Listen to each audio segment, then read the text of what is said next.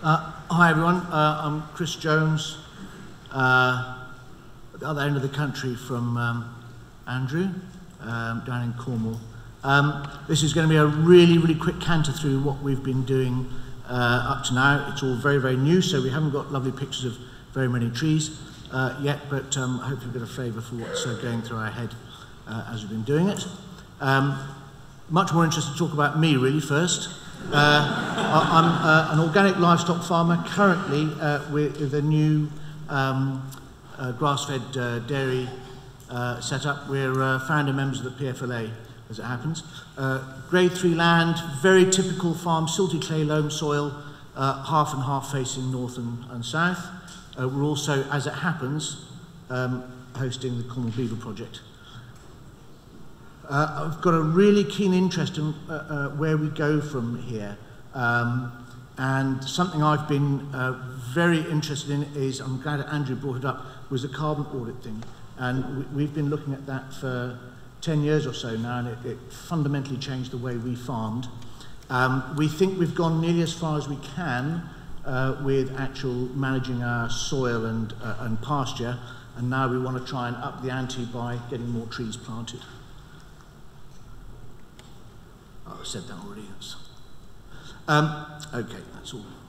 Okay, so this is kind of where we're at now with our pastures. Mostly really a diverse mixture of lots of herbs and legumes and grass, and it's all working pretty well. So why the hell ruin a field? Okay, lots of different benefits. Some of them have been talked about.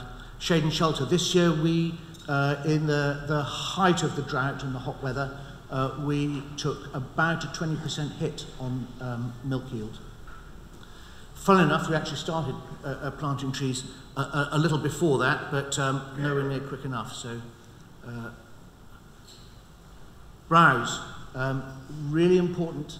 We're trying to have absolutely no external inputs at all with the cattle. We do buy them rock salt, but that's all. Trees, much more interesting, a mineral analysis on the browse. Carbon sequestration. Better infiltration in the soil, we think, for water. More improvements in soil structure. Also, leaf fall and so on will help to feed the soil as well. Drainage. Our soil, by and large, with these long-term herb-rich lays, they suck up water like crazy. I think when we had an infiltration test done this year in one field, it was just seconds, not minutes, but seconds to get the soil away. So, but the trees will help that. Bedding. One of the things that we do have to buy is straw. It is a hell of a price if anyone has been doing any of that. And if we can get these trees away, from time to time we will be able to cut them for chipping to make bedding. Potential for fuel wood, and so on and so on. I mean, there's a whole host of things that we can do with the wood once we've got that resource.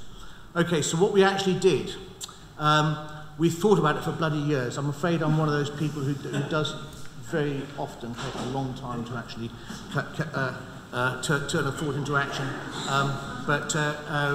You know, my background is actually in forestry, so I had lots and lots to think about. You know, it's not really my farm. You know, it's me and Lloyd's Bank. So I bugger it up at some personal risk, I guess. So it did take some thinking about. Anyway. In 2017, we finally bit the bullet and decided this particular field, north-facing, and with a well-established herbal mix, we would try and plant some trees. So, about 15 acres, very heavy sort of ball clay at the bottom of the field, the rest of it silty clay loam, and we decided that we'd plant rows of mostly willow, about 30 metres apart, so we can still use tractors and so on, going rather than with the contours, across contour, because it's steep enough to turn over tractors, I know.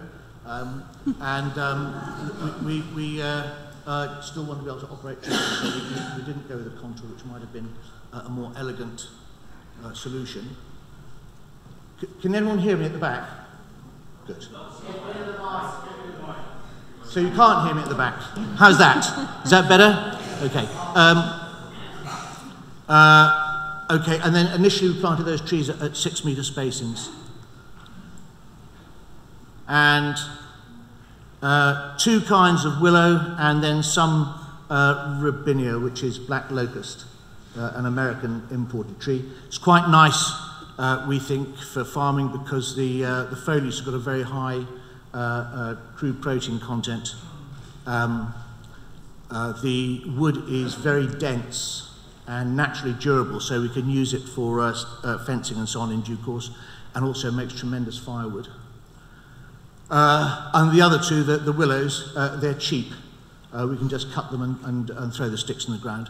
And that was quite important. So what happened?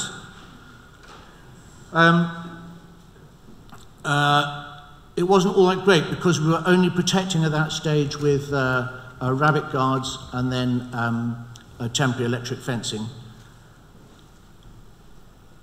What did we learn from it? We need better fencing and zero tolerance on geese, which is already in effect. Okay, so, and then in December, we did a replacement of dead trees and beating up the rows as well, increasing the density. And on top of that, we put a semi-permanent high-tensile electric fence. Now that is a relatively high-cost solution, but actually it gives us a really good infrastructure in that field for our mob grazing to work off. So we don't see that as an excessive amount of cost just for the trees. What we've got now as well is narrow little corridors about 2 metres wide with the trees in, so the cattle can reach in to graze around just about up to the trees, but not actually the trees themselves.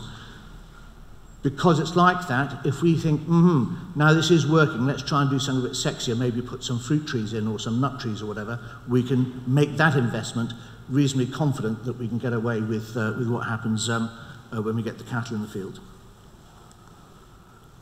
Okay, that's a really shit picture, but if you...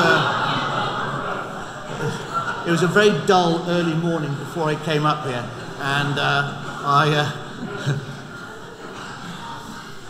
the great thing was I went and saw the beavers just after that, and they were up and about, so that was great. But you can just see it. It's just a row of trees in a field. Boom. I mean, it's nothing. It is not difficult. It's all really, really simple stuff. If I can do it, anybody can. Okay, just some people that I mentioned. Eric Tonsmeyer's written some super books on this subject. They've probably got some in the Chelsea Green stand. Bristol Green Massive, a gang of random environmentalists from Bristol came down and helped us to plant the tree, so that was great. And then just heaps and heaps of others, which we can talk about later. I think we're out of time just about.